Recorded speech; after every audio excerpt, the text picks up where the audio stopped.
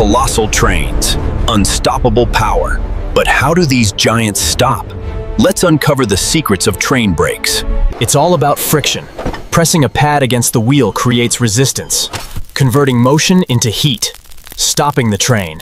The secret: air brakes, a powerful pneumatic system connecting every car, ensuring safe, synchronized stopping, all at once. A main brake pipe runs through the train. This pressurized lifeline controls every car's brakes. A central command line. Each car has a triple valve. This clever device acts as the brake's brain. It reacts to pressure changes. Smart control. An auxiliary reservoir stores air on each car. A local supply, ready for instant brake application. Always charged. The brake cylinder takes action. Air pressure pushes a piston. This extends, actuating levers. Applying the brake pads.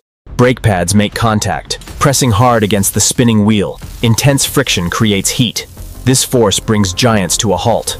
Driver drops brake pipe pressure. Triple valve reacts. Air rushes to cylinder. Pads press wheels. Train slows. Driver restores brake pipe pressure. Triple valve releases cylinder air. Pads retract. Auxiliary reservoir recharges. Brakes disengage swiftly. Emergency. Rapid air dump from pipe. All brakes apply instantly. A powerful, synchronized emergency halt. Ultimate safety measure. Modern trains use dynamic braking.